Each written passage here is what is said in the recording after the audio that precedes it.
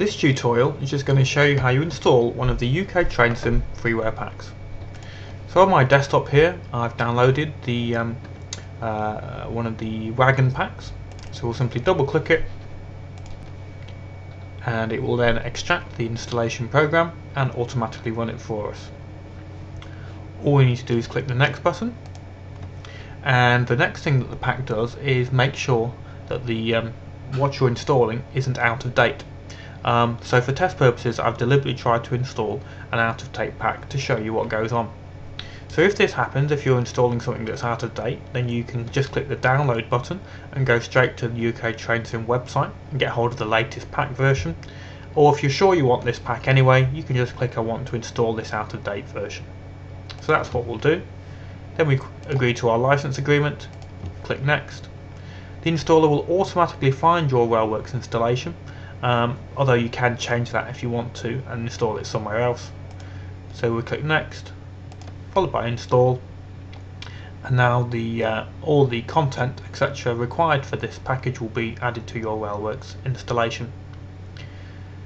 The installer program will also delete any of the blueprint cache files that might exist already, so that the content will be loaded up into RailWorks as soon as you load up the game.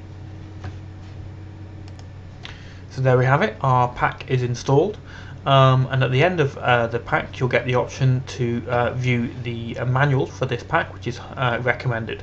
So if I click finish now, the PDF manual will load up. All the freeware pack manuals are installed to the default location, which is in your RailWorks manuals folder, so you can find them all in there if you need to in the future.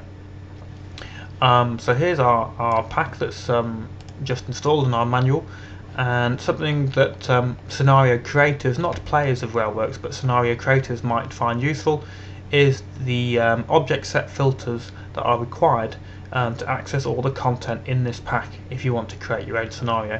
So that's on page 3, so if I just click here, it tells me that these are the object filters required to enable content contained in this pack. The very last thing I'm going to show you is that with each UKTrainSim Freeware Pack you also get installed a pack updater program. This is a very tiny program, so we'll just double click it, and what it will do is show us the status of every pack that we've got installed. So this is telling me that the UK Wagon Pack, which is the pack I've just installed, it says it's installed and I have version 1, but there's a new version available, so update available, so it's appearing in red. It also tells me that there's a housing pack available. I haven't got it installed and the latest version is 1.03. If I wanted to get hold of any of these packs, I simply click the little link here, the blue text here, and it will take me straight to the website to see and be able to download the latest version. That's the end of this tutorial.